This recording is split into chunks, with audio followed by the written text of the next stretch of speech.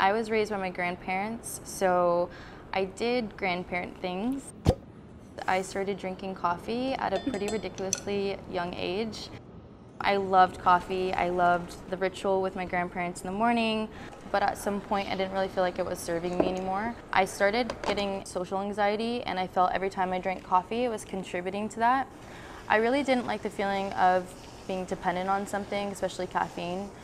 My energy was all over the place. I had high highs and really low lows, and so I looked for an alternative.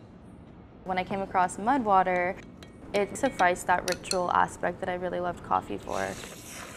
It's the texture, it's the flavoring, the warmth that coffee used to bring me without that crash and anxiety.